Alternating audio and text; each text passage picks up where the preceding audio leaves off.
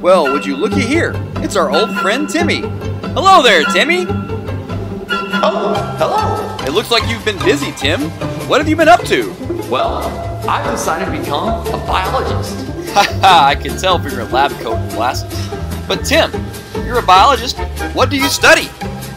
You know, I haven't figured that out yet. I've always really liked fish. Why don't I just study those? Great idea. The study of fish is called ichthyology, and the people that study fish are called ichthyologists. Let's get you down to the lab where you can study fish with your own eyes.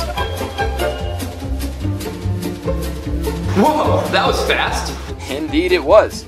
Now that you're here, take a look in the tank. Do you notice anything different about the fish in there? Make some observations. I mean, they all look different, but they seem to be acting the same. Maybe you should look a little closer.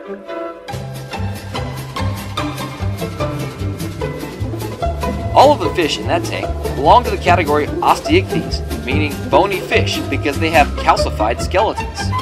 Even though most Osteichthyans share the same anatomical structures, they can differ greatly in their behavior and diet.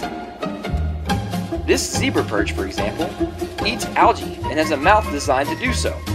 This scorpion fish, on the other hand, is an ambush predator with highly effective camouflage and venomous spines on his back.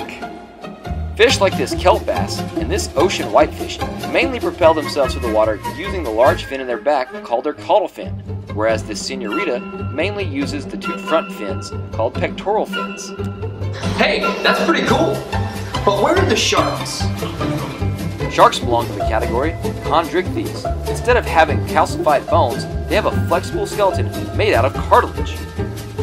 Sharks aren't the only members of this category. This category can also include skates, rays, and even chimeras.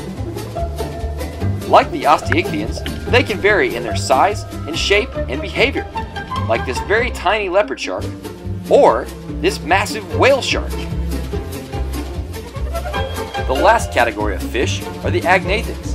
The defining characteristic of an agnathan is the fact that it lacks a jaw, like this lamprey here. So, Timmy, what do you think about ichthyology now? Well, I guess ichthyology isn't so icky after all. You must have dozed off in that last part about the lamprey. Oh well, Tim. Good luck!